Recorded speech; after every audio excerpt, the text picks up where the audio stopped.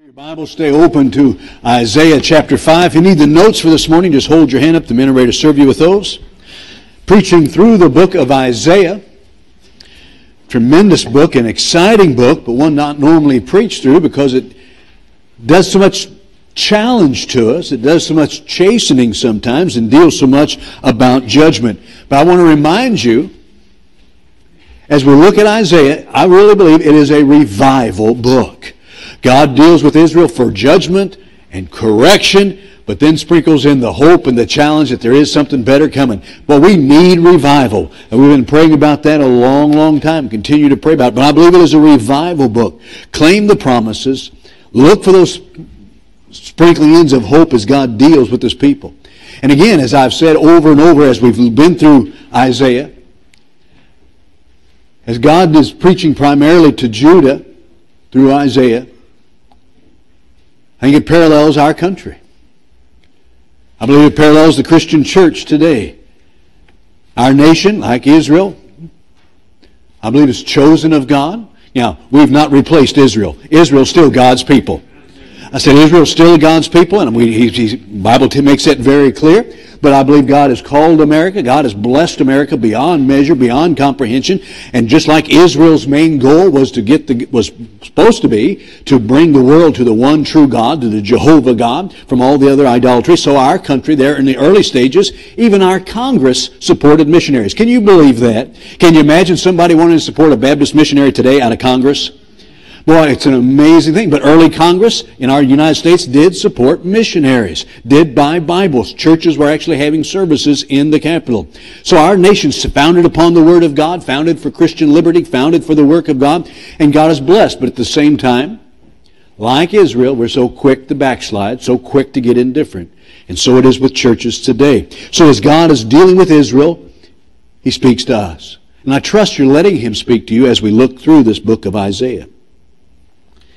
When you deal with God's chastening, and passages like this, as God deals with chastening, we need to look at it like going to the doctor, like having a good physician. Sometimes he just prescribes preventive medicine. That's the easy part. Sometimes it's exploratory surgery. Sometimes we open the Bible and He says, let's cut inside and see what we got.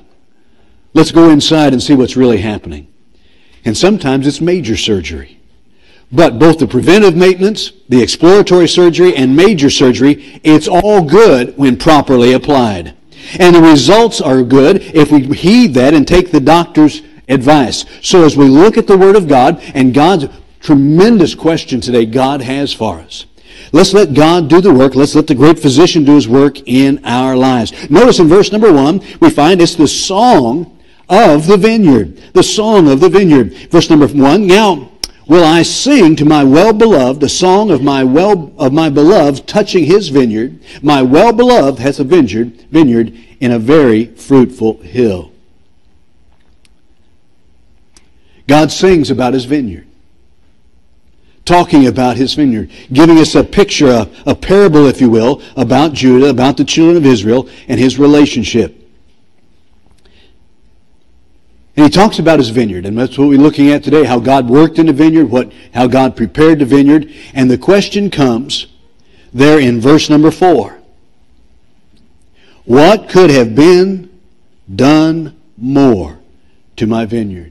God lays out the fact that He has a vineyard, He has some vines, and He's provided a place, He's worked in a place, but it did not bring forth the fruit He was looking for. It brought forth wild grapes. It brought forth poisonous grapes. And as He asked the question, what more could He have done? That's the question God's asking us this morning. That's the question God's asking you this morning. That's the question God has been asking me this week as I prepared. What more could I have done for you? So as we look at the passage today, smile at me just a little bit, all right? You're looking frowny already. Let's remember, God has done so much for us. God has blessed us so very much. But as we look at that, when the Holy Spirit flips your ear, taps you on the shoulder, pricks your heart, however He deals with you today about things that you need to put in place, things you need to start, things you need to stop, things that you used to do that you should be doing that you stopped, things that you ought to do and you've not been doing, and whatever excuse we have why we're not being what God wants us to be, and all of us have areas God's dealing with. Don't sit there and look at me like you're perfect. There's only one of us in this room like that. How's that expression go? Those people that think they're perfect annoy those of us that are. That's right. So as the Holy Spirit speaks to us, I want God to hear His question in our hearts and in our ears. What more could I do? God says, what more could I do to get you going? What more could I do to provide a means? What more could I do to get you on the right track? What more could I do to encourage you? What more could I do? That's what God was asking His children of Israel. He said, what more could He have done? What more could He have done to the vineyard? So this morning, let's let God speak to us, whatever it is, and ask yourselves, what more could God have done? Now, He asked that rhetorically because there's not more He could have done. He's done everything He needs for us. He's provided a way. He's provided the means. He's provided the power. He's provided the book. He's provided the place. He's provided it all and will provide all by faith, and God will give us what we need to accomplish what He's called us to do if we will just follow His will. So this morning I'm going to ask you, and let God continue to ask you, what more could He have done? Rhetorical enough so that the idea is stop giving excuses. Stop going around the corner. Let's get to it. Get to it. God wants to bless. God wants to use. What more could He have done? So no more excuses. No more putting things aside as God speaks to your heart this morning about what more He could have done. Now, when we think about producing fruit, we are not responsible for all the fruit when it comes to souls per se, but for being the plant God wants us to be so He can produce the fruit through us. We have to be the right plant. We have to be the right vessel so God can produce the fruit through us. And so God looks at us as His vineyard and says, what more could I have done? In your life, I'm asking you right now already, what more could God have done? What more?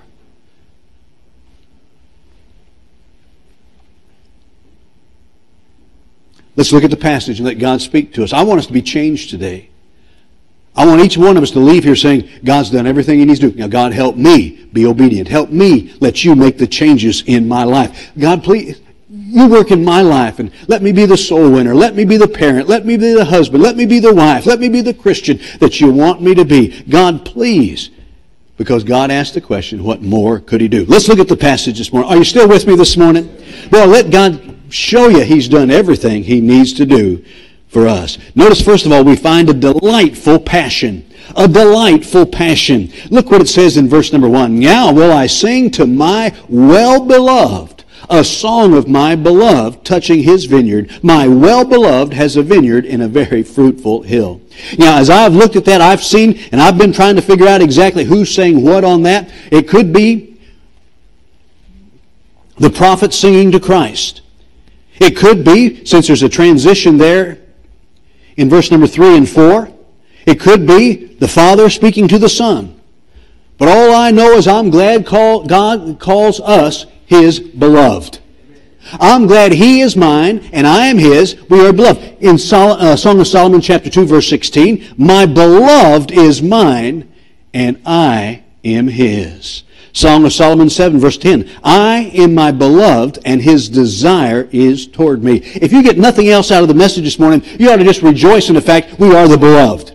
He's beloved and we are the beloved and He loves us. What an amazing thing. What a God we have that loves us. What a God we have that calls us the beloved. What a God we have that He allows us to call Him the beloved. I'm glad we have a God who wants a relationship and not religion. I'm afraid even in our Baptist churches, we've got to the place where it's religion. I'm going to this church and I believe this sort of thing and we do this way and because that's my religion. Ladies and gentlemen, God doesn't want us to have religion. He wants us to have a relationship. My well-beloved. I'm glad He loves me. I'm glad I can love Him. The Bible says we love Him because He first, talk to me class, loved us. Well-beloved. What an amazing God we have. What other God? When you look at all the other gods in this old world, not real gods, false gods. but none of them have a relationship with the people. I was talking to a man just this morning, was talking about how to witness to some of our Hindu friends who have so many gods and so many things. That's what they have. What we need to get to them is a heart and understanding that we have a God who wants a relationship, not a religion, not a philosophy, not just a way of doing things, not just certain ceremonies, but a relationship with us. If you're here this morning, you said, you know, this week hasn't been good in my relationship with God, let's get it right again. Get it right, a relationship with God. So it's a delightful passion. So he deals with his vineyard and talks about his vineyard and talks about Christ, talks about the Savior. It's all about a love he has for us, the well-beloved. So when God challenges us today through his word, he says, what more could I have done? What more could I have done for my vineyard? We know that he says it out of a heart of love for us. Not out of a heart of judgment, not out of a heart of anger, but a heart of love for us, his well-beloved. And he's our well-beloved. He said, I want to use you. I want to help you. I want to build you. My well-beloved. My beloved. What more could I have done? Many times we hear that and we think sometimes as parents, we think about our kids sometimes that go astray. Boy, breaks a parent's heart to find a child as they move away from home, gets away from God, chooses their own way. By the way, they choose their own way. And parents will ask, what more could I have done? Did I not pray with them enough? Did I not love them enough? Did I not talk to them enough? Did I not give them enough example? If you're a parent this morning that understands that, and some of you folks have just got still young children, you don't know what that's like yet, but I pray that you never have to know, but to some degree all parents will learn that. I believe you'll understand God's heart when he says, what more could I have done? He said, I've got this all prepared. He said, I've got my vineyard here. What more could I have done? And yet they went their own way. So as we think about a parent's heart who sees that, what more could I have done? Or maybe a spouse who has another spouse that has their spouse to go astray. And ask themselves, what more could I have done? When we understand that brokenness of heart, and that's what he's asking there. It's not in anger, it's not in resentment, it's in a broken heart. What more could I have done? That as parents and as spouses, we might understand that. We need to help us understand how God's heart is when he looks at us, his people. When he looks at us, his children, and sees us go astray, sees us not do what we need to be doing and should be doing. And he asked himself and us the question, what more could I have done? It'll help us know his heart. But notice a delightful passion. I'm glad we have a God who deals with us in love. Hello, in what class? In love. It's not bitter, it's not anger, it's in love. A delightful passion. Number 2, I want you to notice a divine provision. As God asks us, what more could I have done? Then the idea is in love. In love, he said, I've done this. In love, I've gone this way. But he shows us a divine provision or preparation. Notice what it says there in verse number 2. And he fenced it and gathered out the stones thereof and planted it with the choicest vine, and built a tower in the midst of it, and also made a wine press, and he looked that it should bring forth grapes, and it brought forth wild grapes. And now, O inhabitants of Jerusalem and men of Judah, judge, I pray you, betwixt me and my vineyard, what could have been done more to my vineyard that I have not done in it? God has given us some great provision. For what God wants to do, God has given us the provision. He said, what more could I have given? What more could I have done? He's given us that great provision. By the way, God has provided and given us great provision. And we need to understand, the Bible teaches us that with great privileges come great responsibilities. Are you listening? I hope you parents teach that to your kids. With great privileges come great responsibilities. The Bible puts it this way. Jesus said in Luke 12:48, but he that knew not and did commit things worthy of stripes, he shall be beaten with few stripes. For unto whosoever much is given, of him shall be much required. With great privileges come great responsibilities. So as we look at all that God has done for us, we look at all that God has blessed us with, when we look at all the things God's going to lay out right there, what He's done for us, with those great provisions, with those great blessings, and by the way, we have been blessed. We sit here overfed and overdressed and overplayed. God has provided so much for us and blessed us so much. With all those great privileges come responsibilities. We have some great responsibilities also. As God has blessed this church, as God has blessed your heart, as God has blessed your family, we get the great responsibilities. And that's what God said. I've done all this. He said, what more could I have done? Now, God also warns us about desiring sometimes blessings beyond our measure. That warns us, cautions us about seeking positions for position's sake. It says in James 3, my brethren, be not many masters, knowing that ye shall receive the greater condemnation. God was there also teaching that, He said, with the greater privileges comes greater responsibility. The more you are responsible for it, the more privileges you have, the more you're responsible to it. He says you need to be careful about that. You need to take heed to that. And so as we see what God has given to us, we need to understand we have some great responsibilities before God. I hope you as parents teach that to your kids. Say, I'm going to give you this privilege, but with it comes these responsibilities. You mess up the responsibilities, you lose the privilege. Hello? So we're raising generations that don't understand that. That when you violate your responsibility, you lose privileges. Kids think they ought to have all the privileges. Young adults think they ought to have all the privileges, but no responsibilities. God's going to show us that no. He says, you mess up your responsibilities, you lose some privileges. Notice this provision. Notice the divine provision. First of all, we find a selected place. A selected place. Look what it says in verse number 1. Now I will sing to my well-beloved a song of my beloved touching his vineyard. My well-beloved hath a vineyard in a very fruitful hill. A very fruitful hill. It means the best soil, the best place. It's a place, he said, I've got a vineyard that's in the very best place for producing grapes. I've got a vineyard that's in the very best situation, the very best climate. He said it is a very fruitful hill. And he's speaking about Israel and the promised land that He gave him. He says, boy, he said, I've got a vineyard. I've got my people. Verse number 7 tells us that's what God's talking about. He's talking about His people and the children of Israel. He said, I've got them. This vineyard is in a very special place, a very unique place, a selected place. And so he said, the children of Israel, they should be very fruitful because I gave them a very unique place to live, a very unique place to dwell, a very unique place to grow, a very unique place to produce the fruit.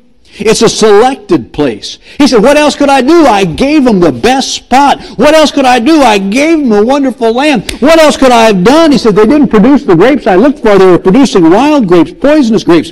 He said, but what else could I have done? He said, look at the place that I gave them. Now, are you still with me this morning? God asked us, what else could I have done for you? Let's look at the place God has given us. Wow. I say, wow. So, well, California is such a liberal place. Yeah, the whole world's a liberal place.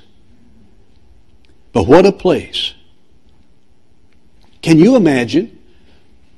Listen, honestly, can you imagine a greater time to serve God? What a place and a time God has given you and I to be born into to serve Him. Can you think of a greater time, a greater place, a greater opportunity to produce fruit? I mean, we have the time, we have the health, we have the longevity, we have the technology. Preacher, I just can't produce fruit. It's just too hard here. Ladies, I'd like to see your knuckles where they've been scraping on the scrub board. I look at these young folks, they go, scrub what? Don't have to use the scrub board. Don't have to use the wringer washer.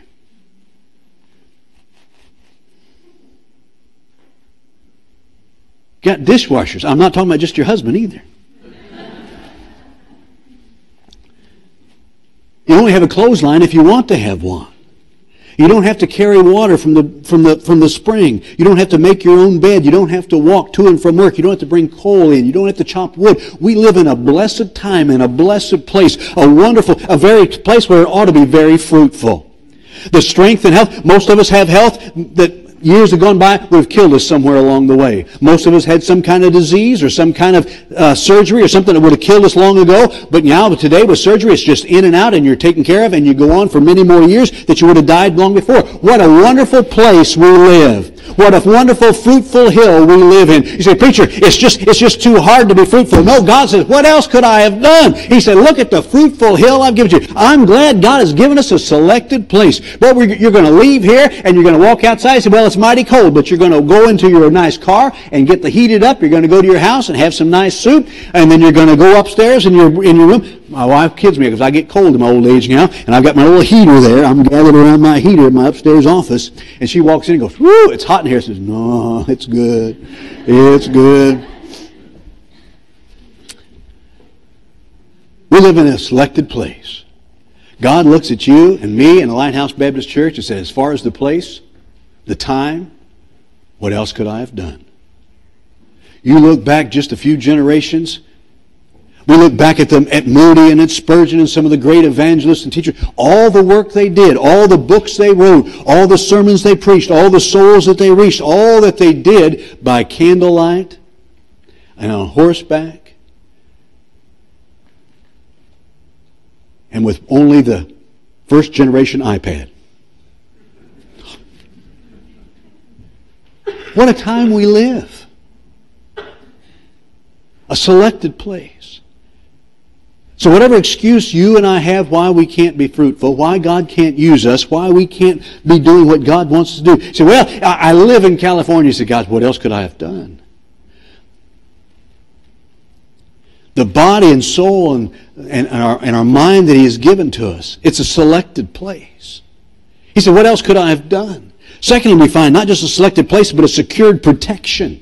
A secured protection. So God's provided this thing. He said, here's my vineyard. He said, I'm looking for it to produce fruit. He said, I gave it a special place. I gave it a selected place, a most fruitful hill. But not only that, He gave a secured protection. Verse number 2. He said, and He fenced it, and gathered out the stones thereof, and planted it with the choicest vine, and built a tower in the midst of it. Also made a winepress therein, and looked that it should bring forth grapes, and it brought forth wild grapes. So we find a secured protection in verse number 5. And now I will tell you, I will go to my vineyard, I will take away the hedge thereof. So he provided great protection. He fenced it. He put a hedge around it. He put a tower in the middle of it. He said, I've got it there to protect it, to make sure it's secure, to make sure it's not being destroyed by animals or by robbers. He provided great protection. He said, what more could I have done?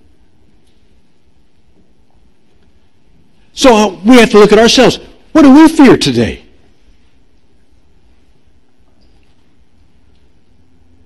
We're afraid of our bills. We're afraid of a few odds.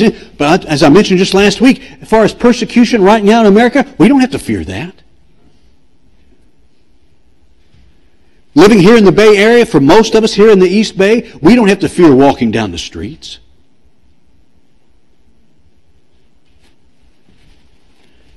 I may be naive, but I can't think of an area in our little few cities around here that any time of day or night, if my car broke down, I would be afraid to walk in. We have such a safe place. No real persecution, no real hindrances. And the excuses we give as far as being fearful or afraid or persecution or problem is so petty and so small. God says, look what it is. He said, I put a hedge about him. I put a wall fence around him. I put a tower in there.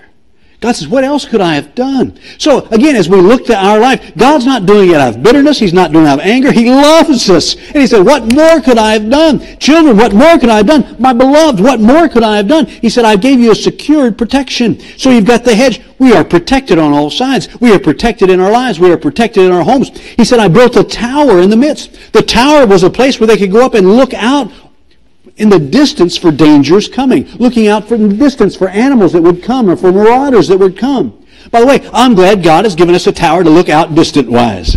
We can see the dangers coming right here in this old book. It's a tower that we can see the dangers coming. The preachers and our godly leaders in our homes are the towers that are looking ahead. God says, what more could I have done? I gave you a selected place. I secured protection for you. Well, I'm so glad God has given us that protection. What more could He have done? Very quickly, a soil prepared. There was a soil prepared for us. Verse number 2. He said, and He fenced it and gathered out the stones thereof. If we let God, He'll prepare our soil. Hello? If we let God, He will clean out the rocks. He will clean out the land. He will remove the hindrances. He will till the soil. When He said, I remove the rocks, it makes me think of in the New Testament, Jesus talks about the parable of the soils. Remember that? He said they take the seed and they put out the seed, and the seed would land sometimes by the wayside. In other words, where it's the hard ground, where the birds would just come and eat it. And then it talked about the stony ground, where it would come with just enough soil so it would sprout, and then the heat would come and it would wither up and die. Then it talked about the thorny ground, where the thorns would grow up and choke it out. And then finally the good ground, where God would get the fruit of it. So God says, I prepared the soil. He said, I went in and I got out the rocks. I got out the stones. I plowed the ground. I furrowed the ground. I got it ready. He said, what more could I have done? I'm glad God even this morning is working in our hearts. I trust He's working in our hearts. I know He's working in my heart, that He would prepare the soil, my heart, and get out the stones, get out the rocks. Let God this morning in your life get out whatever rocks in your heart. Let God do whatever He needs to get out the stones in your life. Maybe a stone of bitterness, of resentment, of anger. You may be sitting there and say, boy, I hate Pastor Bryson. I agree with you. Well, get behind me. All right. I don't like the way he preaches. He preaches too long. Preaches too loud. Preaches too soft. He's too old. He's too young. I haven't heard that complaint in a long time, brother. Well, let's get the stones out. God says, I've provided. I've made a provision for us to be fruitful. What more could I have done? So whatever stone it is, the Holy Spirit will work in your life and get it out. Whatever stone it is, whatever hindrance it is, He's got the soil prepared. What more could I have done? But not only that, He gave a set process. A set process for the glorifying of God. Look at verse number 2. And He fenced it, and gathered out the stones thereof, and planted it with the choicest vine, and built a tower in the midst of it. Also made a winepress therein. See, He's just planting He hadn't got the grapes yet. They haven't been producing anything yet. He's preparing the vineyard. He's getting in place. He's setting in the vines. But He said also made a winepress. You say, what's the winepress for? That's for when the fruit comes, for the glory to come. When the fruit comes, for the juice to come. When the fruit comes, to get what it's all about. Now that to press that and get that grape juice to come out. So that's a process, a mechanism, a vehicle, as we look at this, for the production, for what to do with the fruit. And of course, we know what we're supposed to do with the fruit is give God the glory. He said, so I've got the wine press. He said, I've made it. I got the wine press. Already the vehicle, the mechanism for getting the glory out, if you will, for getting the juice out, if you will. He said, I've even got the mechanism and the process, he said, where you can get the juice and give God the glory. Because that's what the vineyard master is, the husbandman. He's there to get the juice. He's there to get the grape juice. He's there to get that out of the vines. He said, I've given you the process. You say, what process do we have? He's given us the church. So what are you talking about? Ephesians 3:20. Now unto Him that is able to do exceedingly abundantly all that we ask or think according to the power that worketh in us, unto Him be glory in the church by Christ Jesus through all ages. He has given us the process through the church. He's given us the process through our bodies and through our spirits to give God glory. 1 Corinthians 6:20. But ye are bought with a price, therefore glorify God in your body and in your spirit, which are God. God has given us through our bodies an opportunity, a winepress, to give Him glory. He said, what else can I do? I've given you a nice body, I've given you some strength, I've given you a spirit, I've given you a mind, I've given you a church, I've given a place to serve. He said, it's the winepress. He said, you produce those fruits, and from those fruits can come glory to God. It's the winepress. Let's don't ignore the wine presses God has given to us. He said, what more could I have done? He said, I've got a place for you to serve. I've got a place for you to grow. I've got protection around you all around. He said, I prepared the soil. I've got the mechanism that you can give the glory, that we can have the grape juice come out of that. The wine presses, all the things are set. And so God looks at you, He looks at me, He looks at Lighthouse Baptist Church and says, what else could I do? And the answer is nothing. Because He gives us the free will. He said, I've done this. What else could I do? A delightful passion. Out of a broken heart, a loving heart, God says, what else could I have done? With divine provision. He says, what else could I have done? Notice very quickly a dissatisfied plea. His dissatisfied plea, or you could say a discouraged plea. What more could I have done? I want you to notice it's a reasonable expectation. It's a reasonable expectation.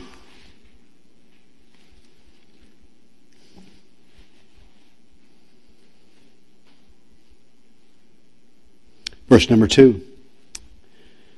Made a winepress therein, in the middle part of the verse toward the end, and he looked that it should bring forth grapes. He said, I've done all this. I expected grapes. I expected good fruit. He said, I gave it the best soil, a special place, a fruitful hill. I didn't put it in a bad place and say, okay, do the best you can. I didn't put it in a terrible place and say, I hope it can grow. I hope it can. He said, no, I gave it a fruitful hill. I put it in the right spot.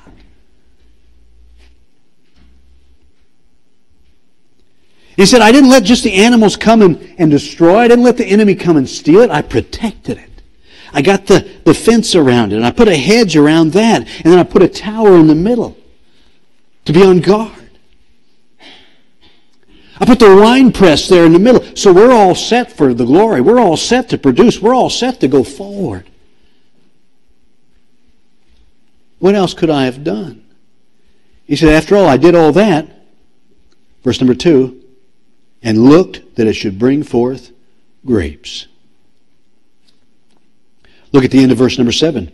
He clarifies a little bit more. He says, and he looked for judgment, and behold, oppression.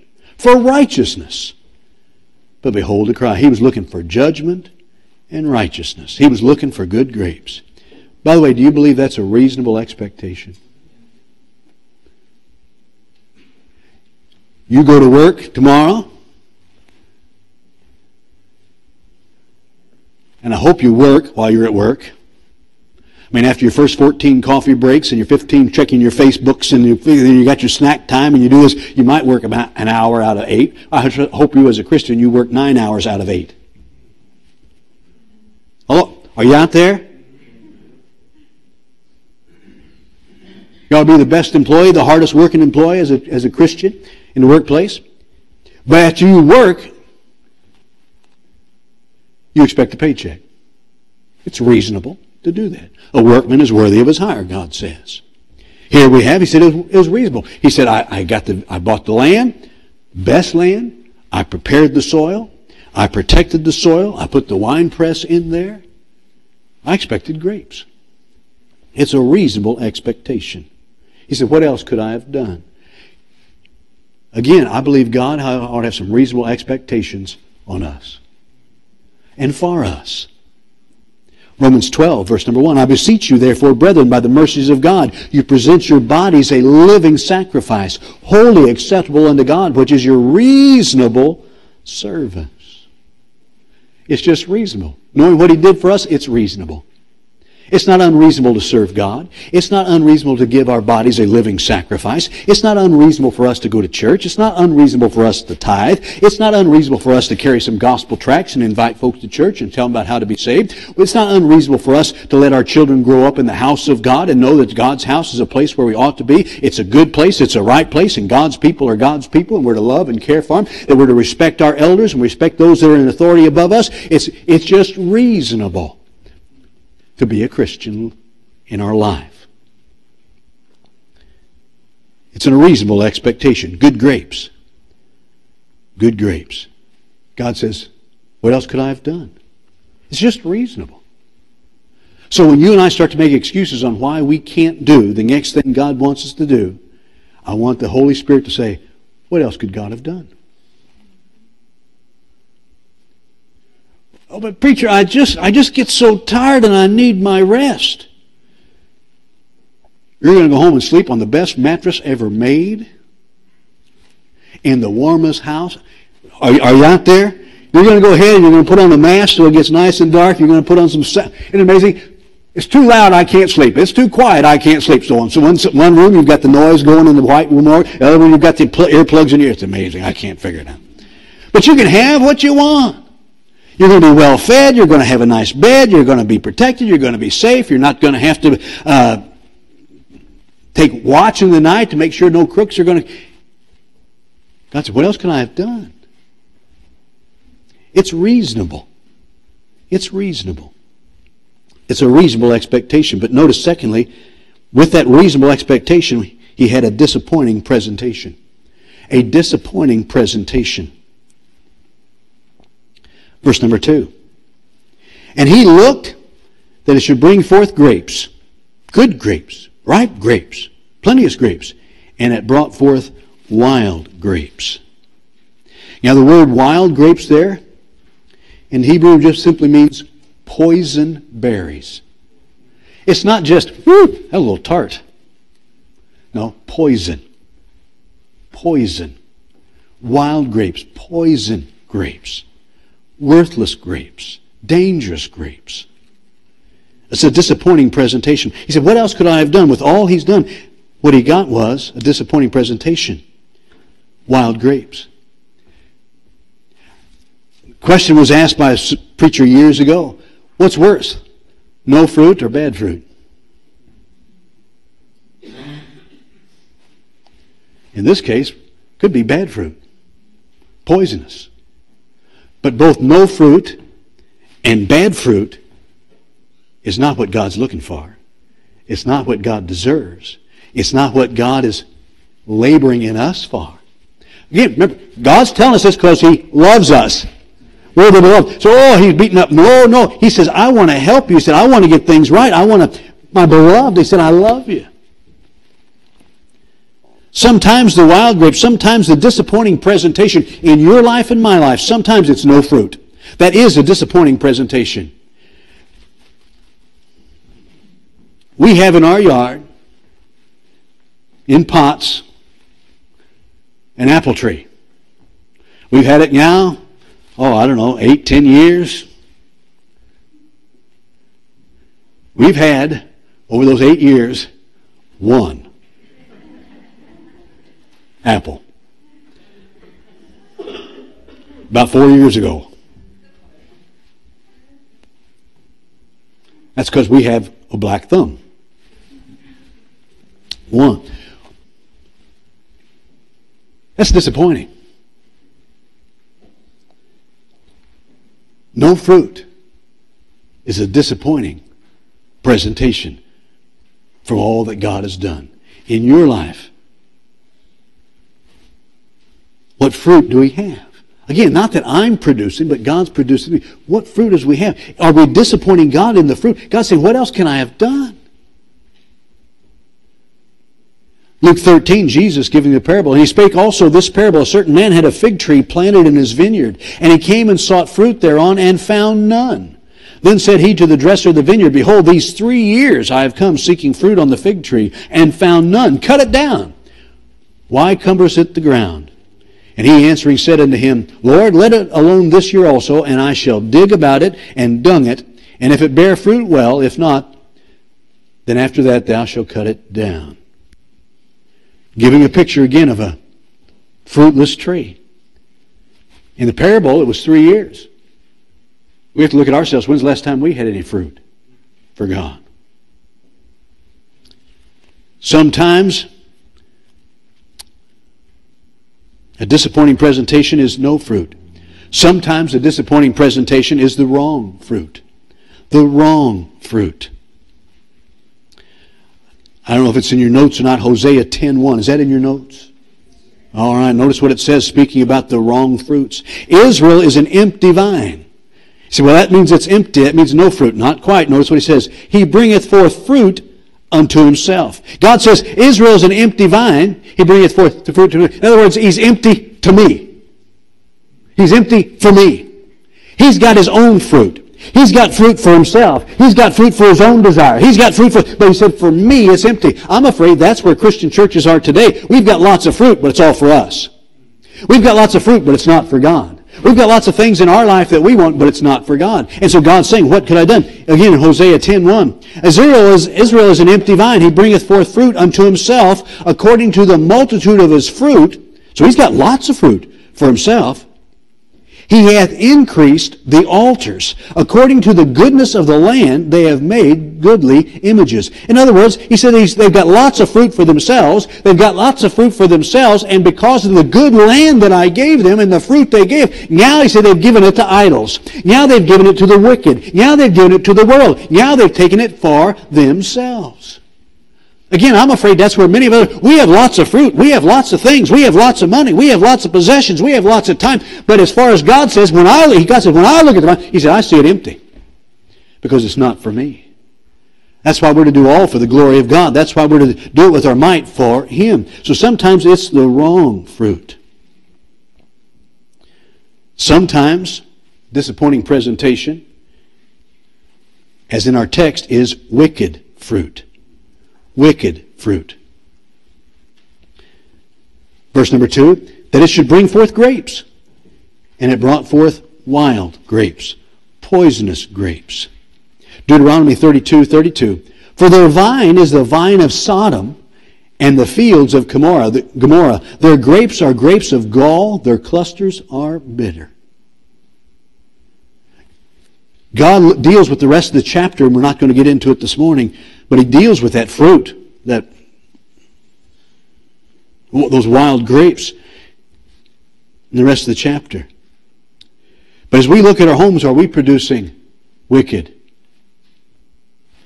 fruit? Wild grapes. In our television, in our music, in our dress, in our attitude, in our entertainments, in our habits. Yeah, God loves us. And as a parent looks at his child and says, what more can I have done? He's not saying that to make us feel bad. He's saying that to call us back. See, here's the goal. Let's rejoice in the fact of what He's done for us.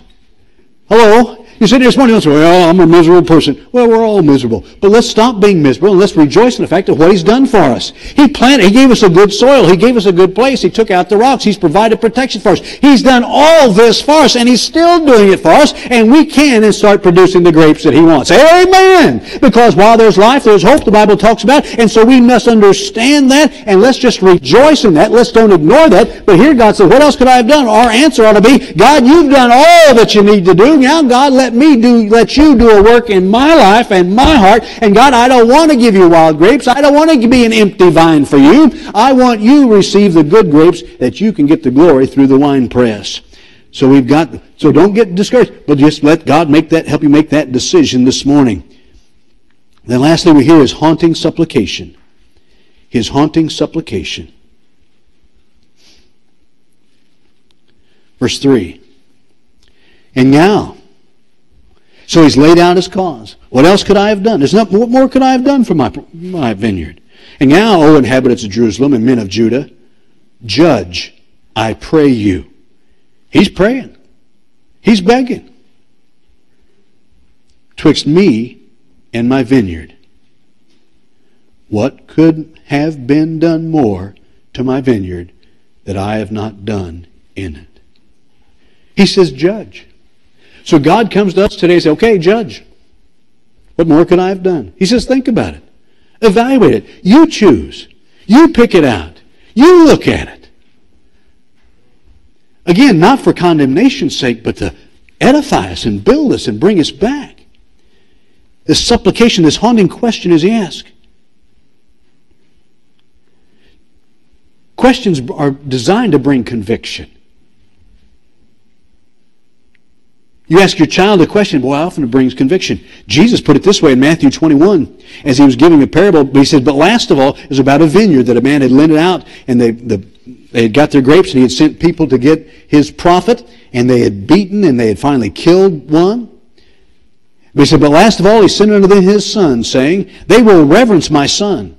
But when the husband saw the son, they said among themselves, this is the heir. Come, let us kill him, and let us seize on his inheritance. And they caught him and cast him out of the vineyard and slew him. The Lord's question was, when the Lord therefore of the vineyard cometh, he's coming. Hello, Jesus is coming. When he cometh, what will he do unto those husbandmen? So he said, he gave him the story. He said, here it was. He lent it out. He made a deal with these folks for his vineyard.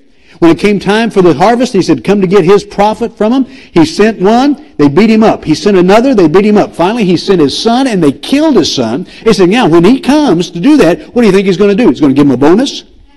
He's going to send him on a cruise? No. He said, no. He said, what is he going to do? And so the ones he was speaking about, they say unto him, he will miserably destroy those wicked men, and let out his vineyard unto other husbandmen, which shall render unto him fruits in their seasons. So God poses the question to us today in a haunting way. He says, Judge, what more could I have done? We look at our vines. Are they empty for him? Oh, we can show all our prizes for kick and shout. You know.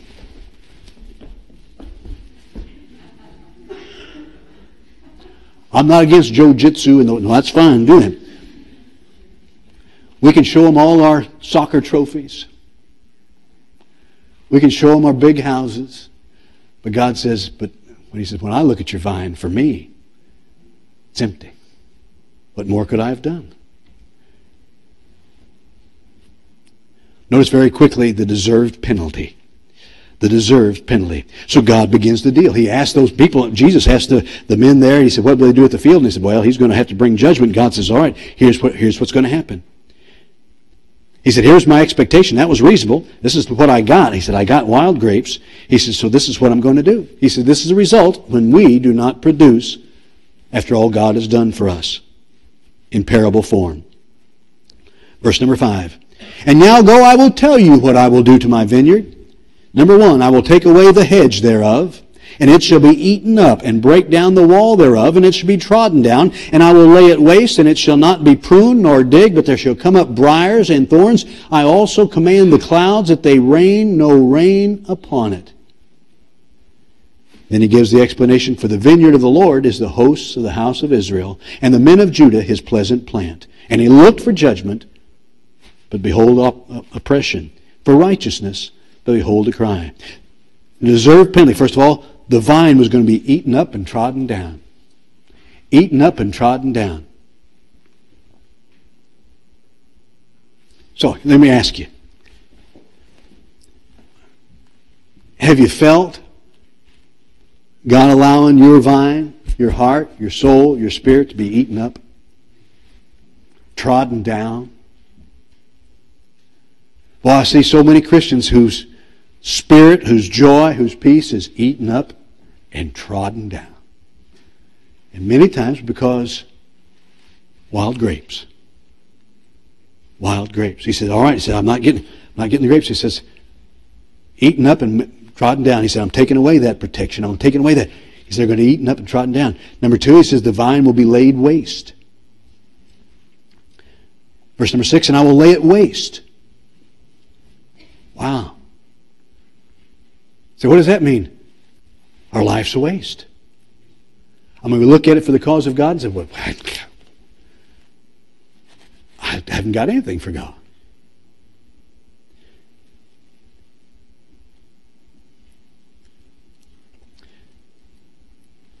It should not be pruned or digged.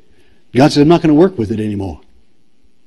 He said, I've done all I can do. It's not going to work with it anymore. See, that's a dangerous place for the Christian. We get to the place where God's not working on it anymore. So I'm not pruning it anymore.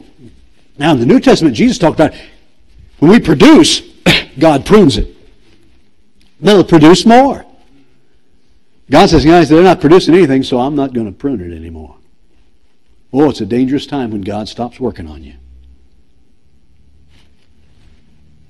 Not only that, he said, the vine is going to dry up. There shall come up briars and thorns. I also command the clouds and the rain, that they rain no rain upon it.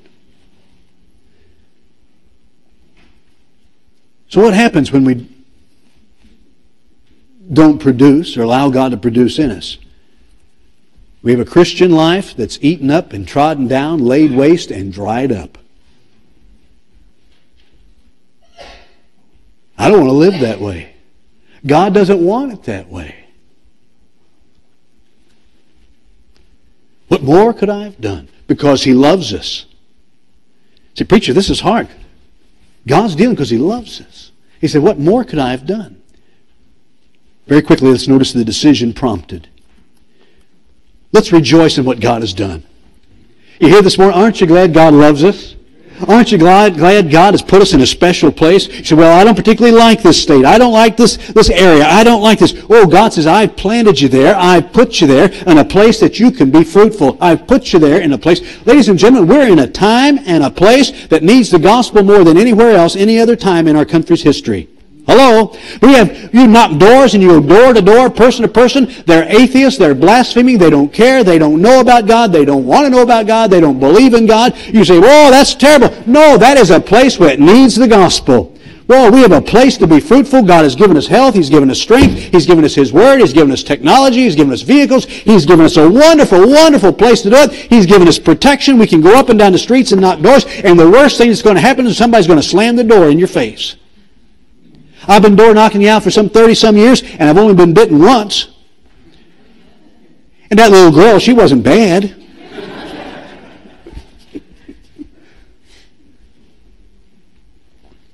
They don't take... Sometimes I'm out knocking doors with somebody, and then somebody will slam the door, and I can tell they're kind of down, or they said, get off my porch. Like the guy a few months ago, he says, get out of here. I'm an atheist, thank God. True story.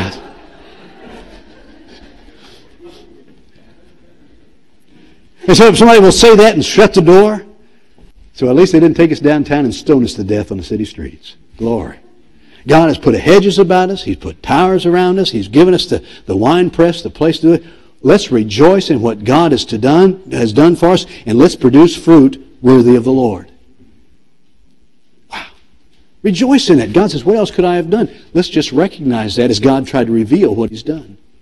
By the way, this is the same picture. Not just for serving God, but also for getting saved. Say, well, I'm not saved, but I just don't know. What else could God have done? Say, what did He do? He sent His Son. God in the flesh. He didn't send just some angel. He didn't send some flunky. He sent His Son to become sin for us. He who knew no sin became sin for us, we might be made the righteousness of God in Him. When God saw the travail of His soul, He was satisfied. He sent His Son who paid for your sin. He took your sin. He took all the hell you deserve on the cross of Calvary. What more could He have done? He sent His Word that tells us that. That tells us how if we believe and turn to Him and call upon Him, He promises to save. He sent messengers. You may be in church this morning, but you're not saved, but you say, you know what? I've had people talk to me. I've heard the message. I had people praying for me. He sent messengers. He brings the Holy Spirit to bring conviction to your heart. What more could God have done? He slayed His Son. He paid the sin debt. His Son rose from the dead. He gave us the Word of God. He sends the Holy Spirit to bring conviction, and He calls you. He says, what more could I have done? Why don't you get saved today? Trust Christ as Savior.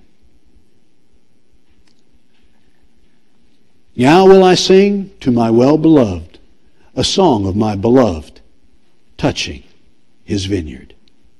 My well-beloved hath a vineyard in a very fruitful hill. What more could He have done? Let's be the fruitful vine for God today. And next time we try to give an excuse, let the Holy Spirit say, what more could I have done? What more could I have done? Let's bow our heads, please.